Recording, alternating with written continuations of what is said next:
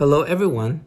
This video will show two methods of sketching the graph of a direct variation. Before we go further, please feel free to check out the description below for the link of the other series of topics related to direct variation. Before we go over some examples, let's have the definition and real-life examples of direct variation.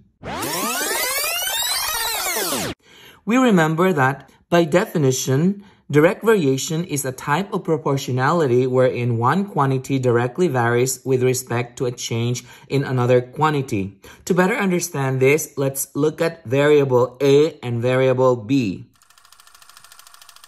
For a direct variation, if variable A increases, variable B will also increase. Now, please notice the direction of the arrow. Both of them are increasing.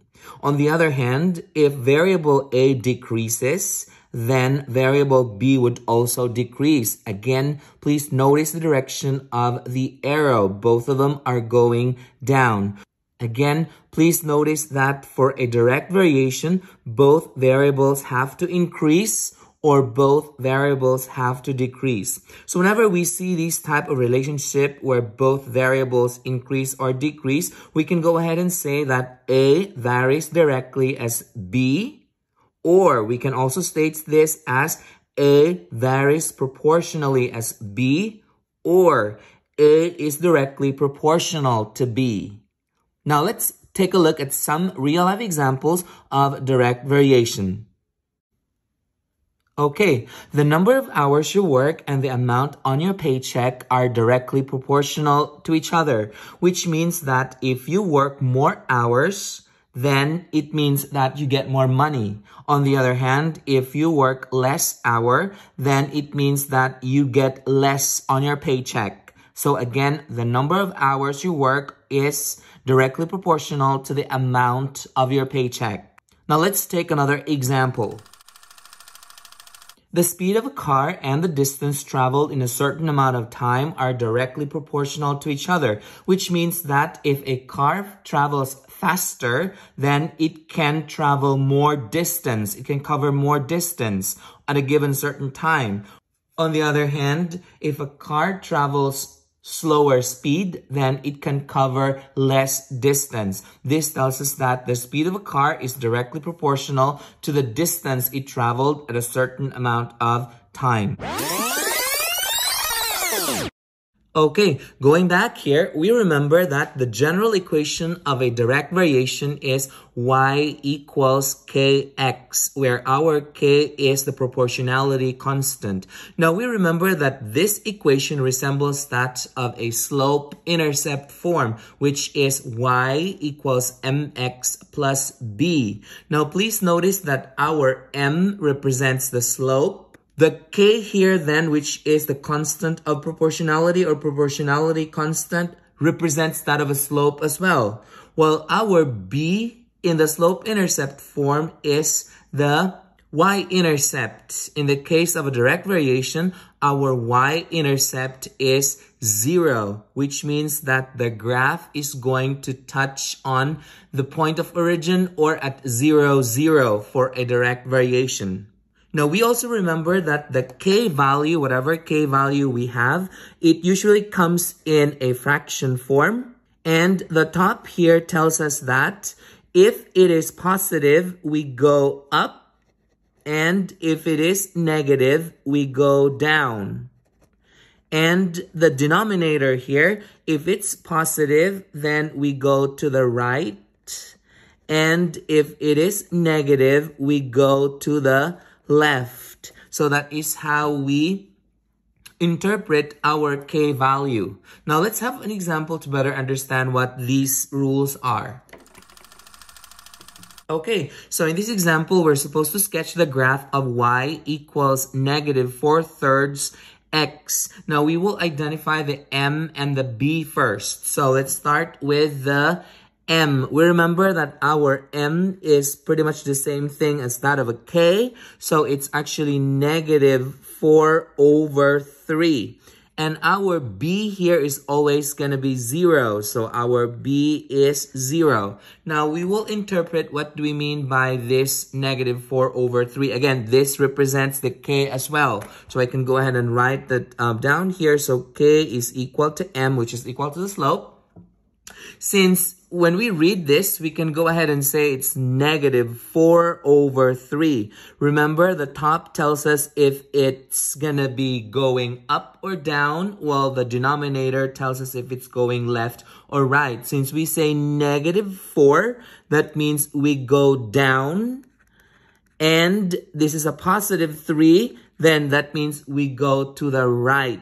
So I'm going to go ahead and label that down here. So we're going to start plotting the b. So our b is at 0. So it's at 0 right here. It's always going to be the point of origin. And then we go down 4 and right 3. So I go down 4, 1, 2, 3, 4. So I went down 4 because it's negative.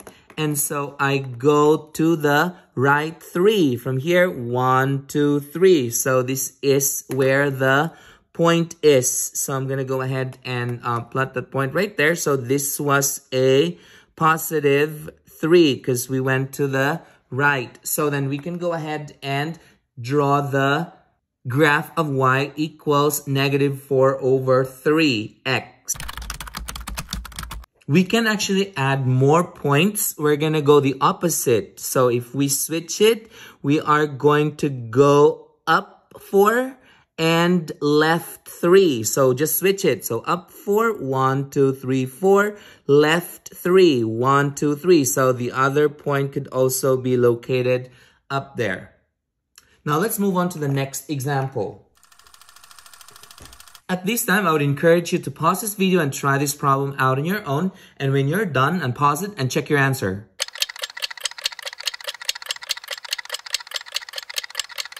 Okay, so we go over the problem here. Again, our k here is 2/3. So I'm going to go ahead and write that down here. K, which is equal to slope m, which is 2 over 3. And then our b again is 0. Because pretty much there was a invisible plus 0 right there, which we don't have to write. So our b is 0. So interpreting this is a positive 2 on the numerator. That means we go up 2.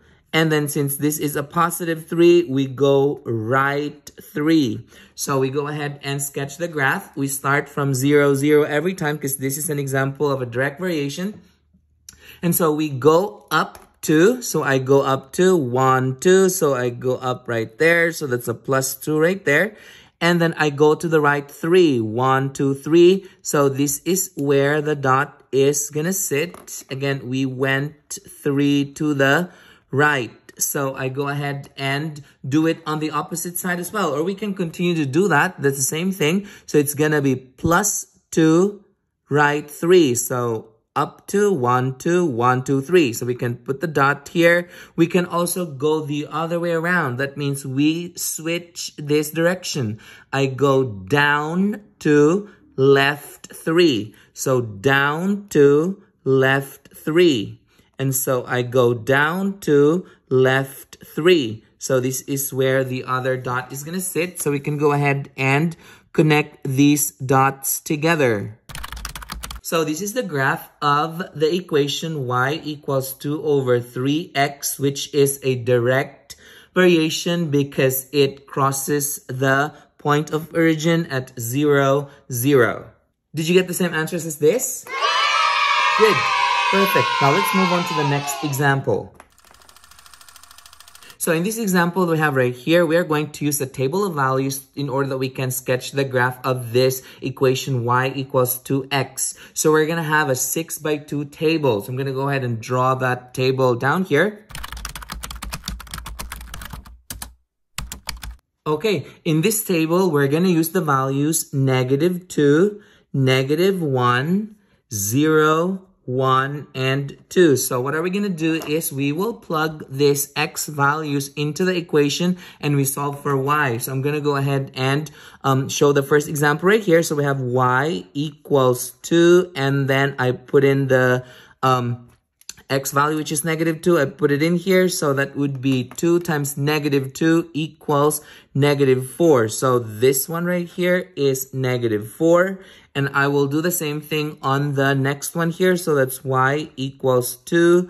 And then I put in the negative 1 inside the parentheses. That will be for the x. So 2 times negative 1 is negative 2. And so I write that down here. That's the value of y. Then we have the 0. Y equals 2. And then again, I put in the 0. And that is equal to 0. So 2 times 0 is 0. I write that down here. And so I will continue the rest of these two blanks here. Okay, so I've completed the table of values. Our next step is to sketch the graph. So we start with negative 2 and negative 4. So x is negative 2 and we go down to negative 4. So it's going to sit right here. And then we go negative 1 for the x and negative 2 for the y. So it's going to sit right here. And then we have a 0 and 0. And then we also have positive 1 for the x and then positive 2 for the y. So it's going to go up here and then positive 2 for the x and we go up 4. So we can go ahead and connect these dots together and this will be the graph of y equals 2x. Again, this is an example of a direct variation because it passes through the point of origin 0, 0. Now let's move on to the next example. At this time, I would encourage you to pause this video and try this problem out on your own. And when you're done, unpause it and check your answer.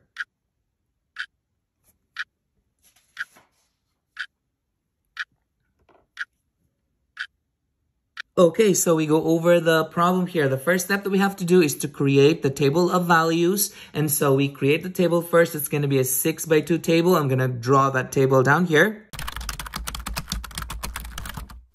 Okay, the next step after we set up the table is to plug these values of x into the equation and we solve for y. So I'm going to go ahead and show the work down here.